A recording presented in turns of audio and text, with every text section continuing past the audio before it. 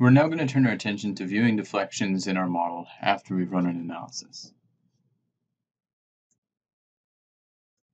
So after we run our analysis, we can then go to the Graphical Results or Numerical Results window and look at the load case or combination that we're interested in.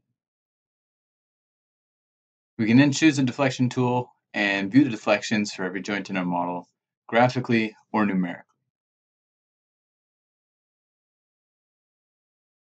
We're going to use a floor system model that we looked at in the past for this example.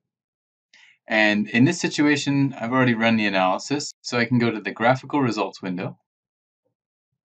And here I'm brought to the Graphical Results window where I can look at the results of my model in a graphical format.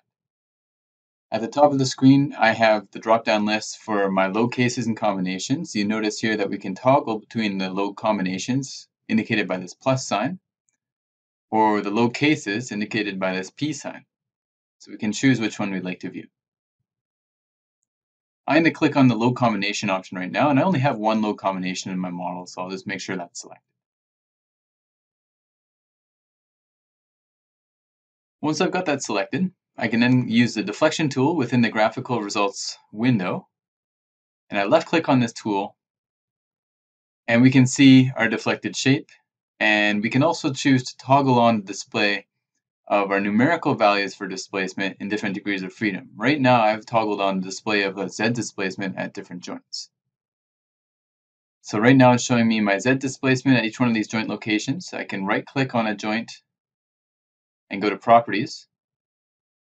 And within this dialog, it's going to show me the displacement of that joint in all 6 degrees of freedom. I can also look at the X or Y-axis displacement. This is translational displacement or rotation.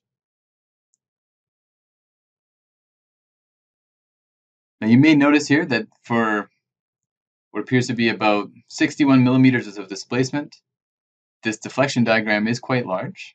This is just the default amplification method used for deflection diagrams in S-Trim. We can always change that by clicking on this rainbow colored button at the top of the screen. It says Diagram Scale Factors and Styles.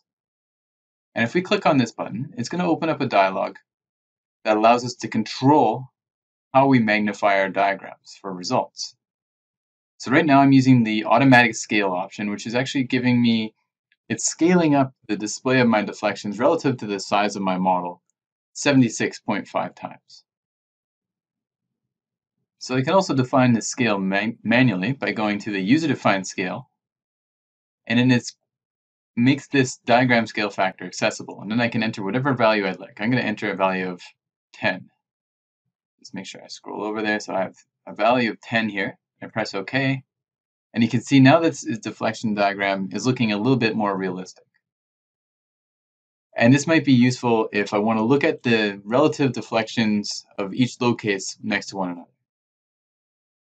I also have another option here. If I reopen this dialog, I can choose Specify Max Projected Length. And what that's going to do is it's going to find the joint that displaces the most, and we can just enter exactly how much we'd like that to displace on our screen.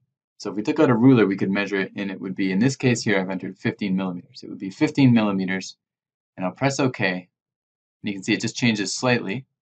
So if I looked at this joint here, which is deflecting 61 millimeters, on screen, if I took out a ruler, this would be 15 millimeters. And I actually like this option for its robustness. It works in pretty much any situation where it's not going to cloud my screen with a very large deflection diagram. So this is another great option for you. I'll let you choose whatever one you want. Now we can also view deflections if we go to the Numerical Results window. Open this one here.